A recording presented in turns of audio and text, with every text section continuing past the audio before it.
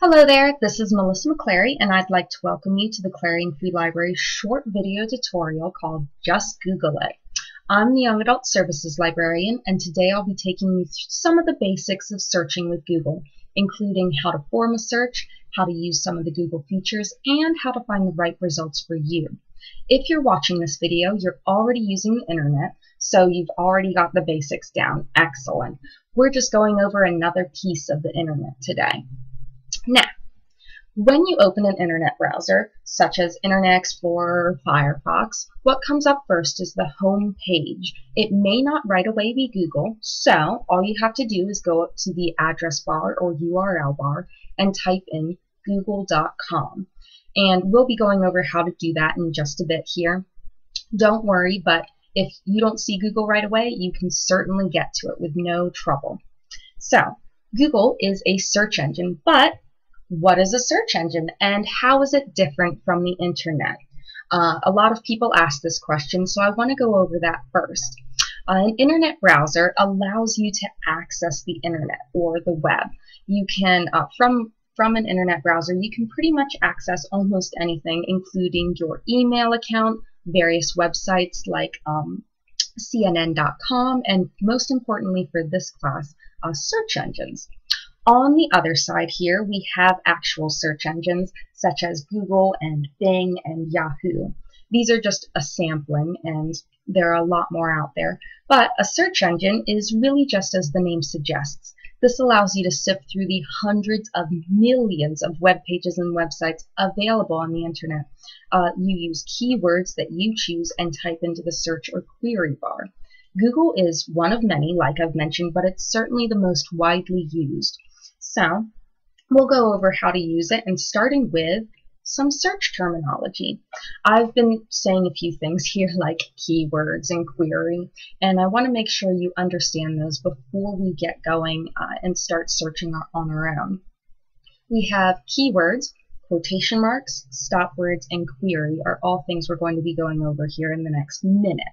So, keywords. These are words or phrases relevant to your search topic. When you type keywords into a search engine, it locates web pages that contain those keywords. Essentially, the keyword acts like one piece of a puzzle.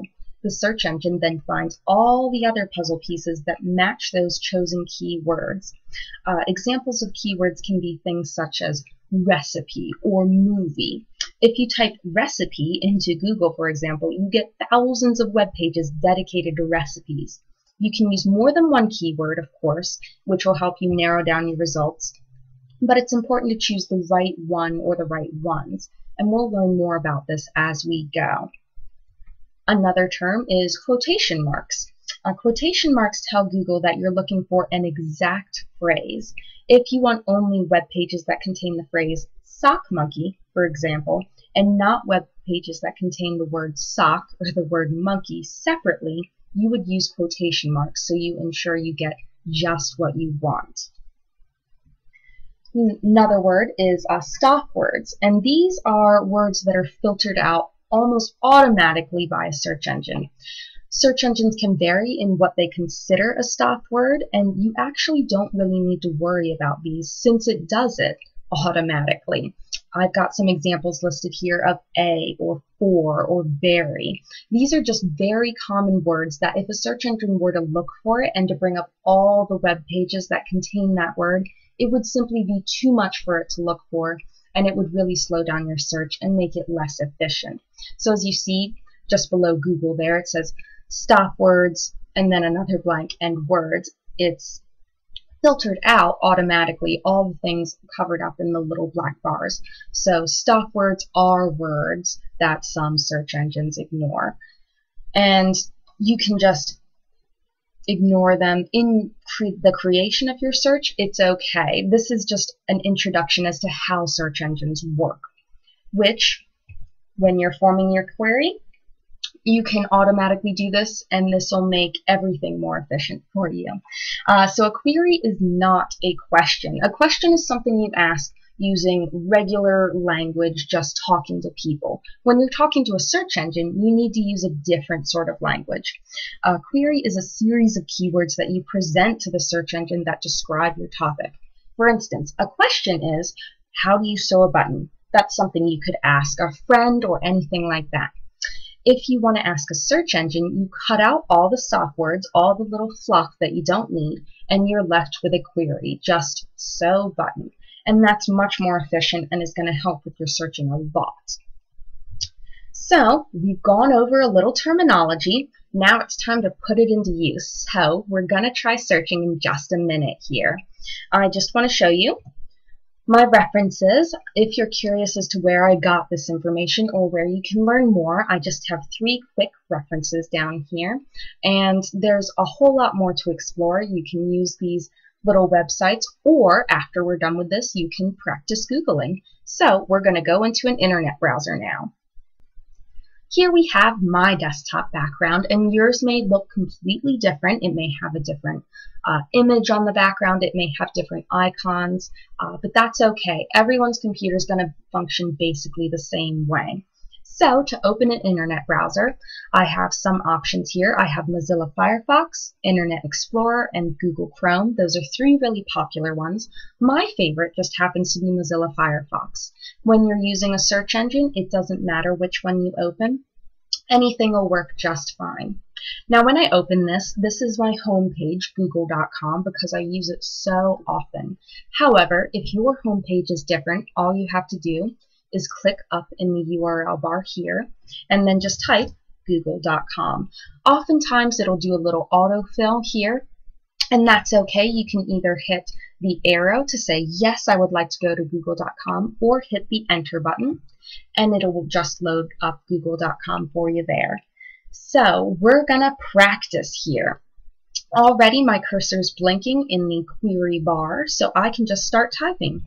So I mentioned recipes earlier, and I'll just start typing recipe. So recipe, chocolate chip, and as I type, it starts to do a little autofill here.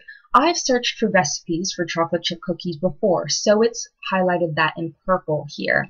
And you can either click on that or finish up your search.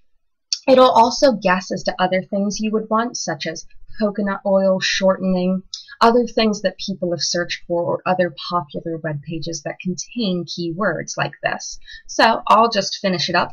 You can either hit enter or the blue search icon when you're all done. This did start bringing up results already because Google is very fast in processing. It brought so many results in less than half a second here, as you can tell.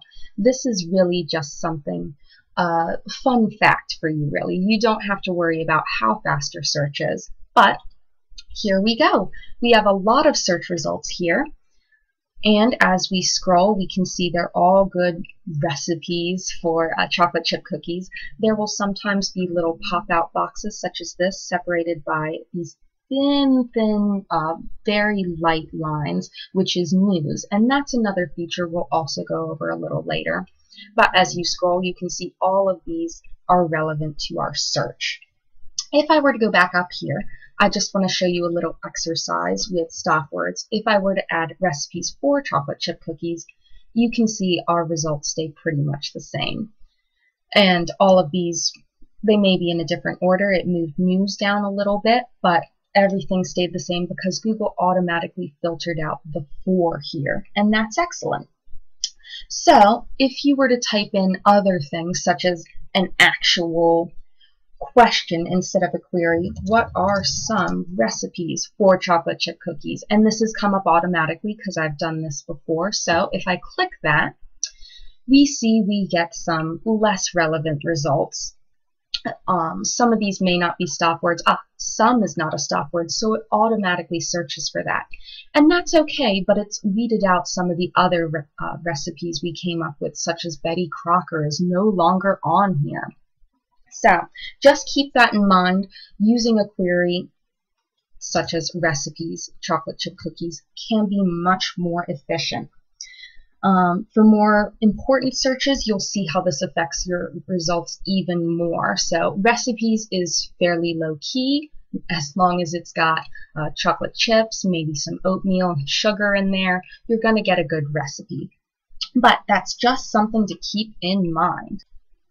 Alright, so I'm going to go over how to evaluate these results as well, because you want to know what link should I click on, or what should I avoid, anything like that. So I'm just going to hit the search. I do want to search for recipes chocolate chip cookies. And this here, just so you know, is the results page. Each of these is a single result. So we've got best chocolate chip cookies recipe, allrecipes.com. This is our first result here. And a little fun fact about the results, each of them includes some basic anatomy, you could say. Up here we have the title, which is just the title of the web page that you'll go to. And here we have the URL, so if you're curious about where it's going to take you, it can offer you a little more information, such as down here, the URL lets you know this is a Martha Stewart website, so that may be good for you to look at as well. Another thing, in the black and gray text here, we have the snippet, which is just a little preview of that website. It'll highlight or bold the words that were in your search query. So we have chocolate chip cookies down here and recipe down here, and everything else you can just read a little bit and see what it's going to say. Another part, sometimes you'll get ads over on the right side or possibly up at the top.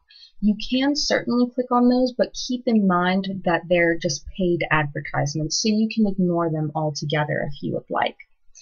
Other features of a results page include search results related to.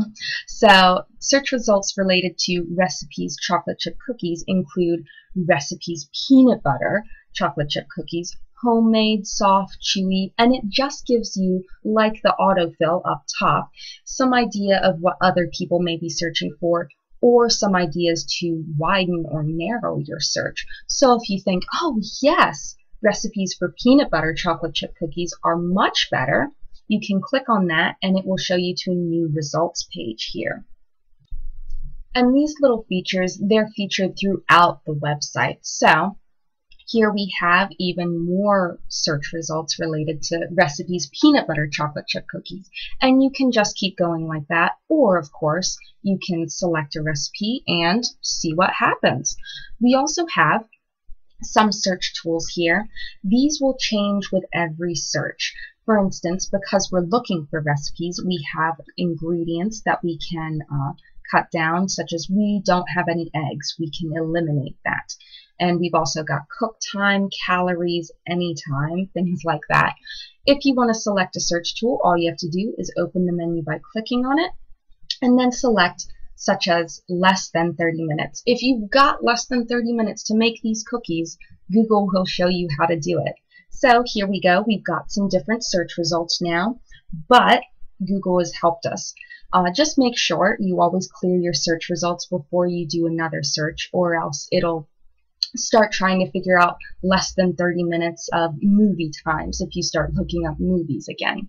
Or you can just go straight back to the Google homepage by clicking on this icon here. Alright, so we're back here. And then Google you can use to search for almost anything, such as Nicholas Sparks. I've already started typing it in, and here we've got Nicholas Sparks. Sometimes a handy little thing will come up here on the right side where the ads used to be. It'll give you a short bio of whoever it is you're looking up. So we've got Nicholas Sparks, born, spouse, movies that have been made from his works, things like that. And depending on what you search, you'll get different results. So these are just handy little things. There's tons of tabs to explore, such as books and images and news. For instance, if you click on images, you get tons of images of Nicholas Sparks, and it'll give you even more search results related to in this manner.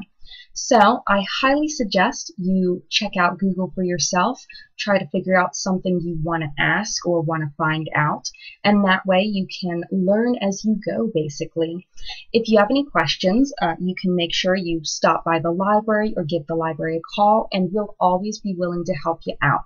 We love that people are wanting to learn new things. So check it out, ask us if you need to, and have fun. Enjoy.